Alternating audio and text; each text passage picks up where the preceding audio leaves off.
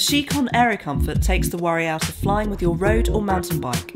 Follow the simple steps in this video and start your cycling vacation with peace of mind.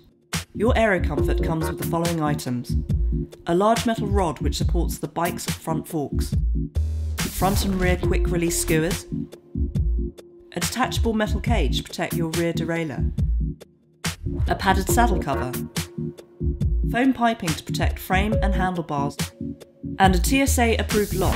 This allows airport security personnel easy access to your luggage for security checks if required.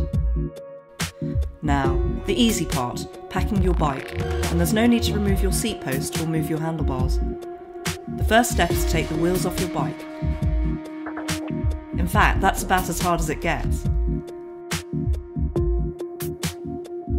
Once you've done that, let the air out of your tyres as you can't fly with the tyres inflated.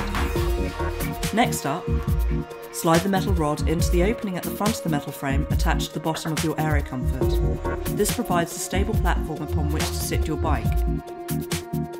Place the front quick release skewer into the T-shaped section of the metal rod. The front skewer is the shorter one. Take your bicycle frame and slot it in, front end first, into the skewer you've just attached. Then tighten the skewer. Undo the rear skewer, the longer one of the two provided, slide the skewer in place, and before placing the nut back on, take the metal cage which will keep your rear derailleur safe. Pop the metal cage on. Close off the skewer. Your rear derailleur is now protected from accidental knocks.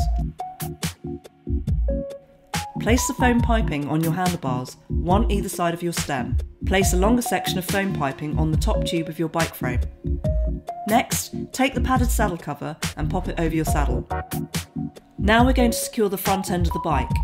There are two internal straps, one either side of the stem. Click shut and pull tight.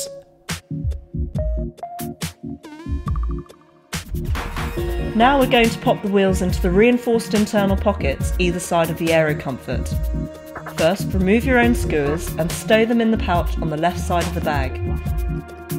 Then the wheels, and remember, no air in your tyres.